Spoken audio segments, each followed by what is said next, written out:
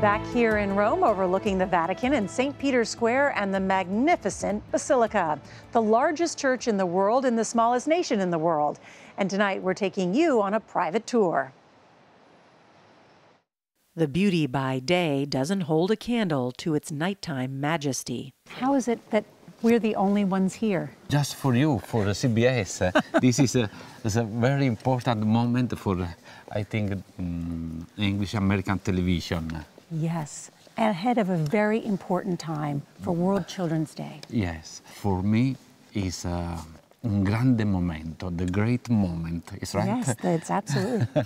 Father Enzo Fortunato tells us 100,000 children will come here. He's organizing the Vatican's first World Children's Day. We visited one of the Vatican's most popular treasures, Michelangelo's Pieta, which shows the Mother Mary holding Jesus. Oh my gosh. Father Fortunato took us where no one gets to go, up close to the masterpiece. This is 500 years old. It's going to make me cry. Io dico sempre che sono... He always says it's the women who save the world. Oh, thank you for saying that.